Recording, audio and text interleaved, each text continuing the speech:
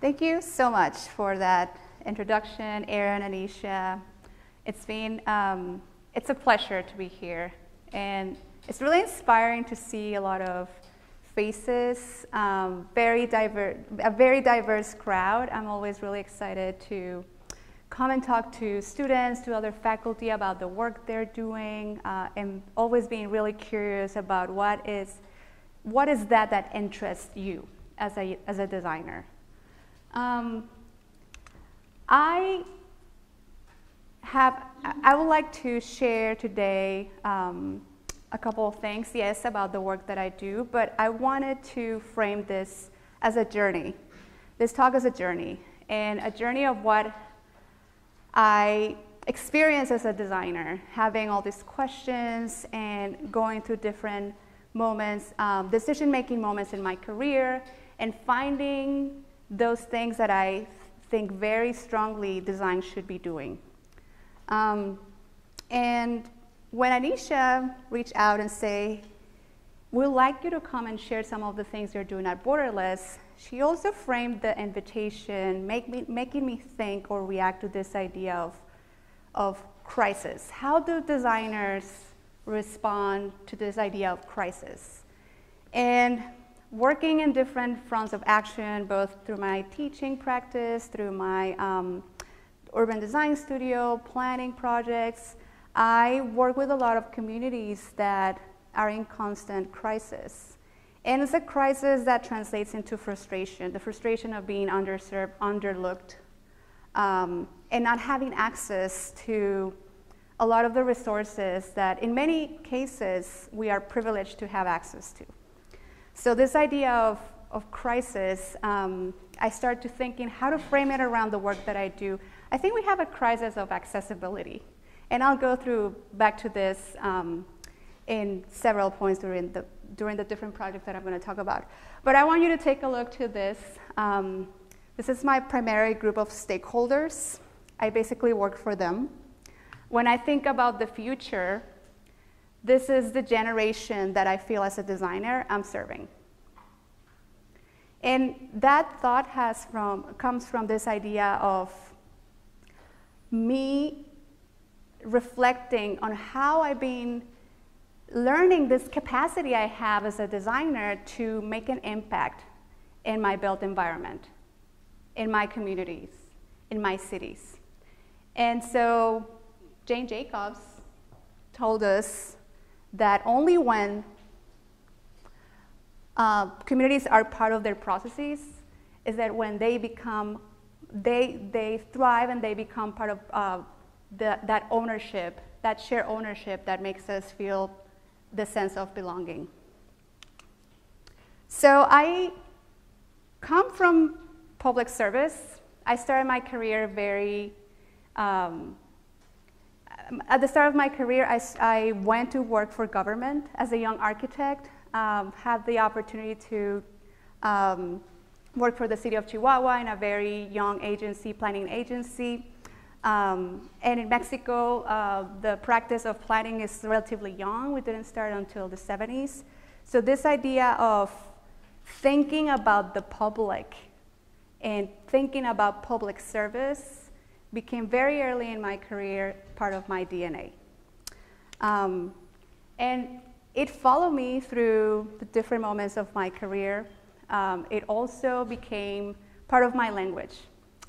And this idea of thinking what our responsibility is, no matter from what discipline we are, what our responsibility is towards our communities, towards the places that we have the opportunity to live, and the places that we have the opportunity to have access to wonderful resources. So I'm from a city and state called Chihuahua. If you were familiar with its location, it's in the northern part of Mexico City. And I've been based in Chicago since 2011. The joke in my home is I'm in between Chi-towns, so Chihuahua and Chicago. So I can't move from Chicago anymore because that joke wouldn't make any sense. But I started this idea of Borderless before I moved to Chicago. And the idea behind it is how not only this very strong feeling I had about the physical barriers that a territory prescribes for us don't really make sense. So being a native from a border region where I had a very strong relationship and dynamic and lifestyle that was linked to the United States, to the southern states of the United States, how that notion of these fluid boundaries or invented boundaries would apply as well to other things, such as the idea of scale. We are told that they're interior designers and architects, but we actually navigate between those scales. We are told we could be architects or urban designers or urban planners. The reality is that all those scales are very interconnected, and we need to understand all of them to make connections, to think about networks, to think about reciprocity, and to think how one aspect of design influences the others. Cross geographies. So we can think this in a very global scale, but also I've been living in a city that is called the city of neighborhoods, and it feels sometimes that I transport myself within different cities. The problems and the impact that segregation has created in cities like Chicago are very visible. And when I talk about geographies, it's not this abstract concept about cartographies that span territories. It becomes an aspect to reflect within our cities, within our own cities. And cultures, of course, because I'm in between this Mexican identity that I feel very proud and connected, but also I'm learning that there are other values that they're not better, they're just different, and they represent multiple cultures that I get exposed to every day. So how do we navigate a world like that? How do we navigate in our cities as designers all these values and distinct identities? And I decided to think, what are the two things that I can do through Borderless as a practice and as a philosophy?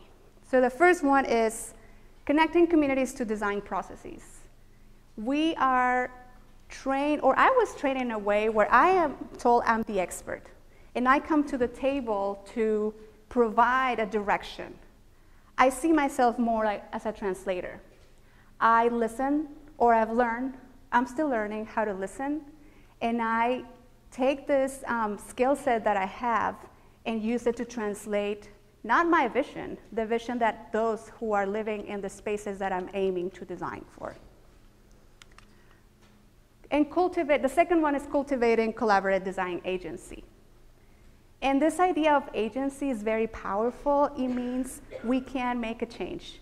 We have at the tip of our fingers this capacities. It's a very exciting time to be a designer.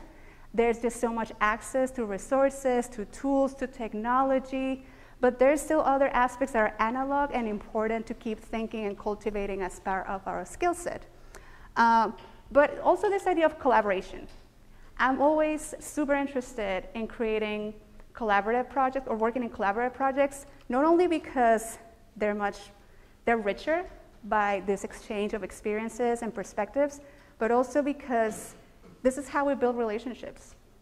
This is how we build relationships with our colleagues, with our friends, with the communities that we're working for.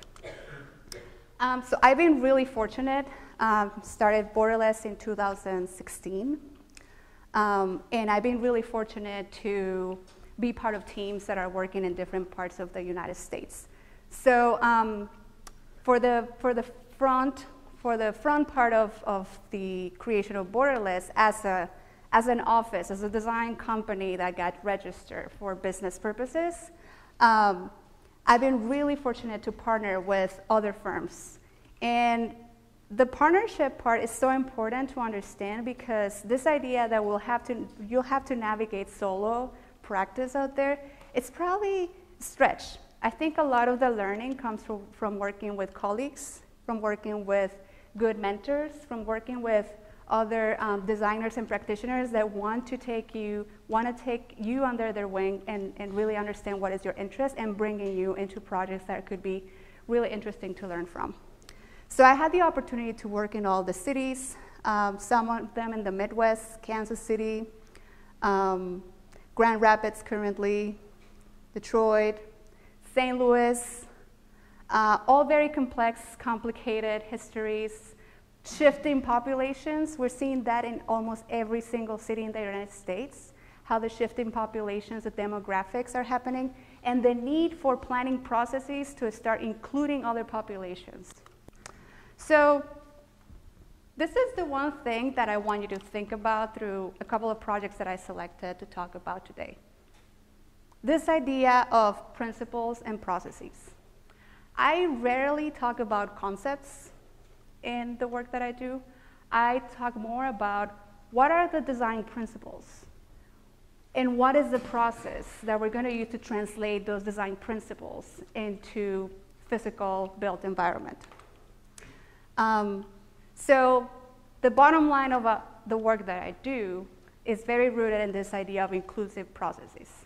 And it's not that I have the handbook or the guide, ultimate guide to do this. This work has been, the work that I do is a reflection of learning by doing and testing things and trying things and taking risks that otherwise I wouldn't have taken if I would have continued in a different architectural pathway. Inclusive processes for architecture, I think there has been a very robust effort from different fronts, architects in different areas, health and education to build inclusive process in architecture. I think I'm really interested in pushing this conversation towards the idea of social infrastructure and what does that mean and in what places.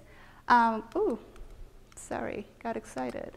And this idea of public life. How does communities use these moments of activating their own neighborhoods, their places of residence, their places of work, their places of leisure, to enjoy themselves?